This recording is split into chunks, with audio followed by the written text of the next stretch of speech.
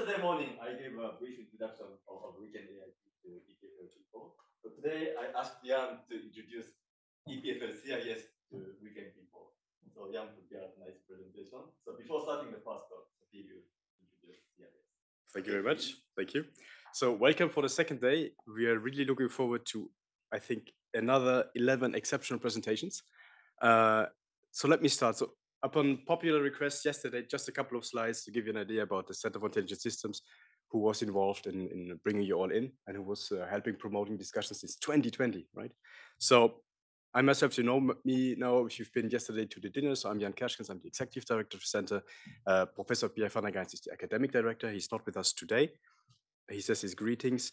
The Center for Intelligent Systems is a joint initiative at EPFL of all 5 faculties, ranging from architecture to informatics, basic sciences, engineering, and life sciences.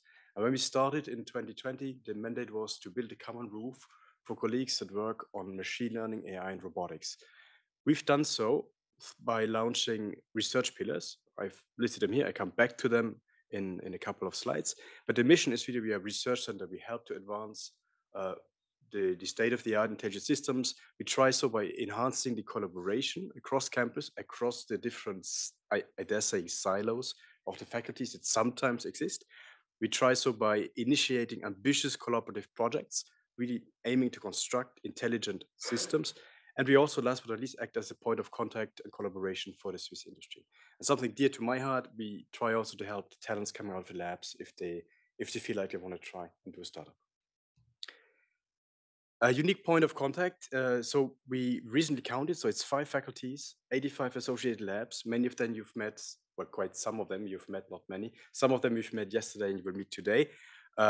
We counted like the PhD, postdocs, students, so we had 650 plus researchers combined within these 85 labs. We think it's a vibrant community. We had in 2022 alone 43 events and talks with more than 950 attendees.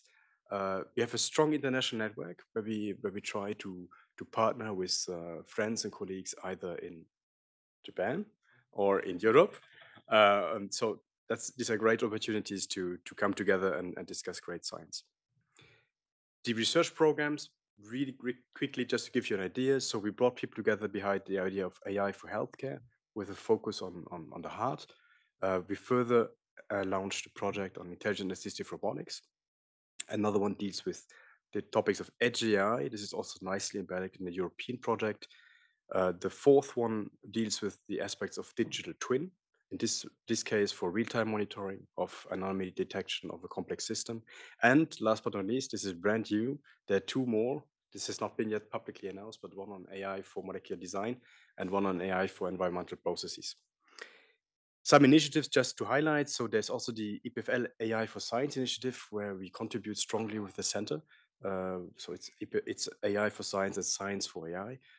And DigiPredict is a European project that we could help bring together in 2020.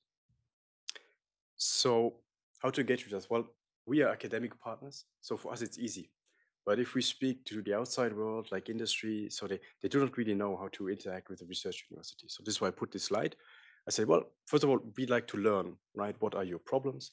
But for you, this could also help to scout actually what types of technologies are available within a Swiss research university in front of your feet.